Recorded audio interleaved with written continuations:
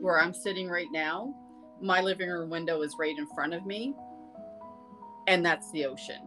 That's what I can sit here every morning and I can watch that sun come up over the water every day. Meet Wanda Boutilier from Mushaboom, a rural community of less than 100 people in eastern Nova Scotia. With her husband Kenny getting up before dawn to go lobster fishing, she rarely misses a sunrise or a photo of one. Yeah, it's pretty spectacular. I love it. So Kenny will get there and he's like, "What? You're taking another picture?"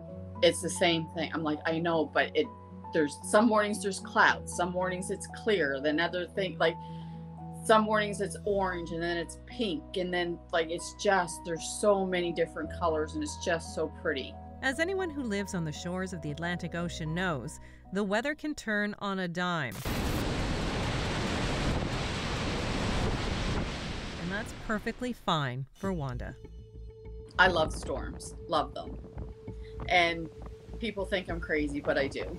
When you hear that the storms are coming from the east, it's coming directly at my house. One of those storms was Hurricane Dorian. We were watching it and we were paying attention to the weather and watching the waves and stuff. And when the swells started coming up and then we could see water starting to hit the bank and crest the bank a little bit, I said, okay, we're leaving for higher ground now. And we couldn't even go to our front door because the wind was that bad that it would the pressure on the door and everything. So we went out the back.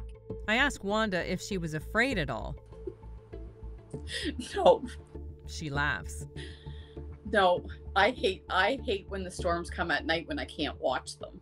In fact, I don't think there's a lot that intimidates Wanda. This past summer, she told her husband Kenny that she wanted to get on the lobster boat, and not just to watch.